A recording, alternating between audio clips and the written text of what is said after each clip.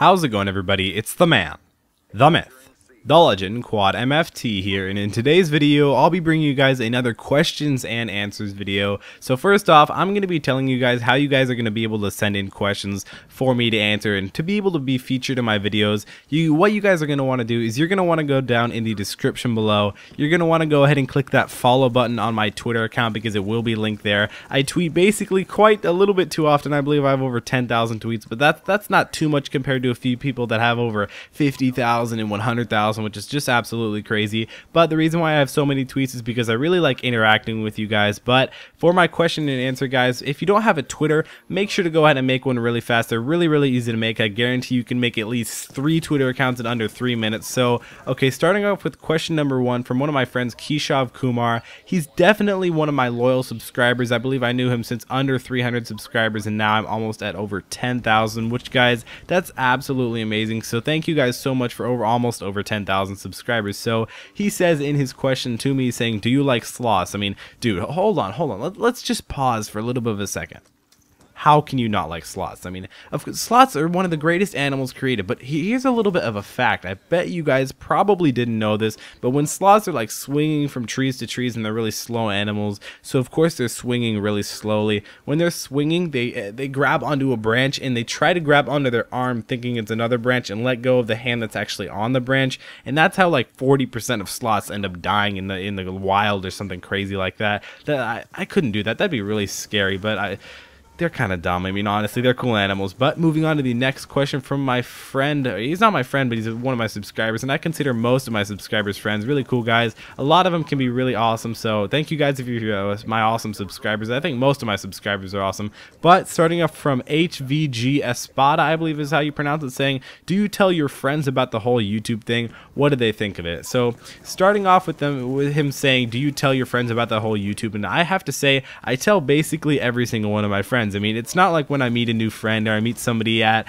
maybe a baseball game or something like that. I don't say, hey man, I do YouTube and make Call of Duty videos on the internet and I partner with Machinima.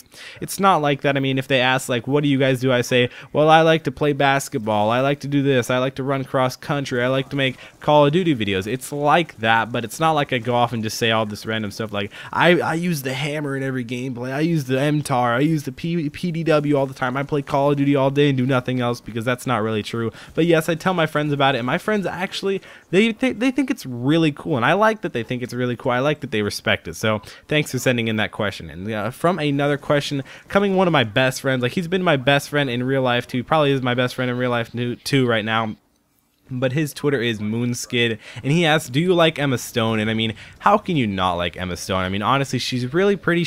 I can tell she's kind of cool. Her voice is like a raspy voice, and she says she got that voice from screaming a ton when she was, I believe, 9 years old. She screamed for like 3 days straight or something crazy like that. I mean, I've done that with Call of Duty. I screamed 3 years straight. No, I rage, but I don't rage that hard. That'd be really crazy, but that's kind of cool how her voice is like that. She's really pretty. I can tell she's a cool person. So yeah, I guess I like Emma Stone. I mean, how could you not? I mean, honestly, Emma Stone's pretty cool. And then the next question coming from my dad, actually, he tweeted me. I didn't even realize this until it actually came from my dad. And he says, who was the first YouTuber that you subscribed to? Now, the first YouTuber that I subscribed to when I had my own account, which of course is Quadmft, I would definitely have to say the first person that I really like and actually started to get into their videos was probably White Boy 7th Street. Now, why I started to watch White Boy 7th Street videos? Because way back when, in the beginning of Modern Warfare 2, is when stuff started to inspire me to get actually into Call of Duty. So he inspired me to get better at the game, because he was uploading like 100+ with snipers and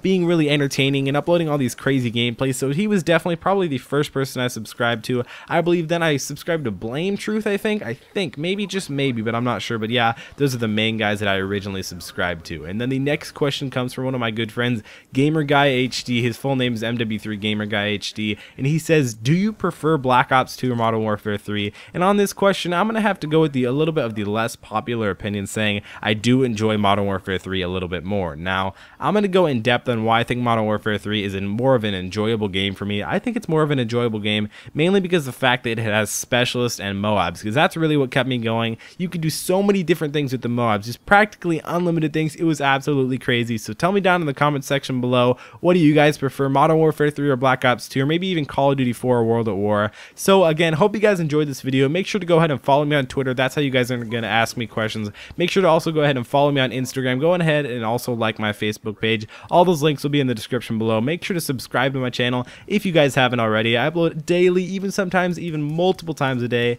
It's been Quadmft, and I'll see you next time.